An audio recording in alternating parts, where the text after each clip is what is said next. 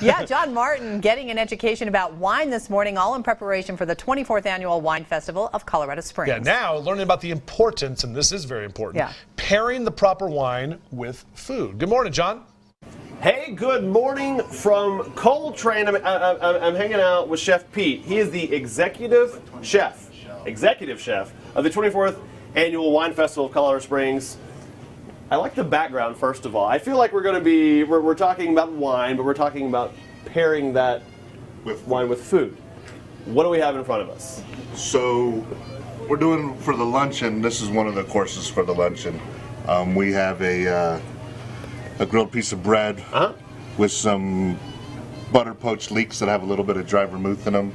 Some lightly smoked burrata cheese, some smoked prosciutto, little truffle vinaigrette, and some wild mushrooms. I like where your head's That'll be one of the, I think it's the third course for this luncheon on Friday afternoon. All right, and okay, just in your experience, in general, making sure that you get the right food with the white wine. I mean, how significant is that to kind of bring up the flavors? It's pretty. I mean, it's very significant, but I mean, you taste, you do a lot of tasting, and then you collaborate. We collaborated with Jim and everybody, and then just kind of run with it from there, and then hope for the best and have a little bit of luck. I'm about to say, I think we have the best. Come on in, and we're talking about pairing here.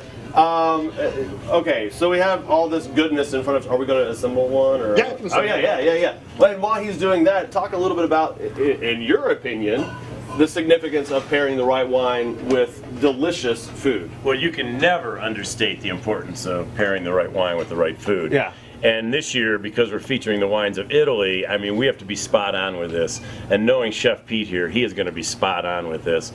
And Friday night, when he puts out his creations at the grand tasting, oh my gosh. I mean, people are going to die for this food. So anyways, that's where we're going with this. And what are you creating here, Pete? I mean, this is like, look at this whole thing going on over here is kind of, what's your background, Chef Pete? I've just worked at a lot of local spots here in town. Yeah? I'm the executive chef at Mackenzie's Chop House right now. Okay. And friends with Jim for quite a while, so I used to work at La Petite Maison. And you like the Nebraska Cornhuskers? Yes, got to go Big Red. Really? Okay, well, well, we won't judge your food on your... Well, I hope not.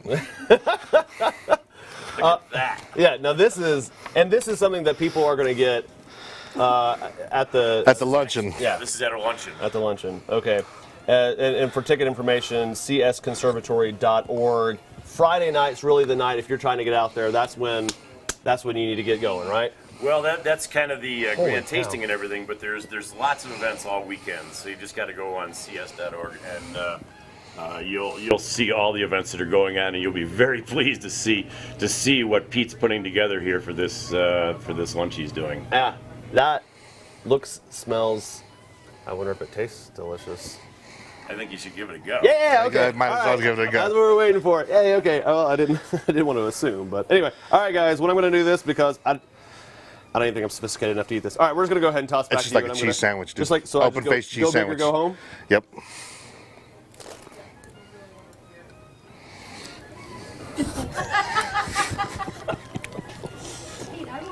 It tastes delicious. All right, back to y'all.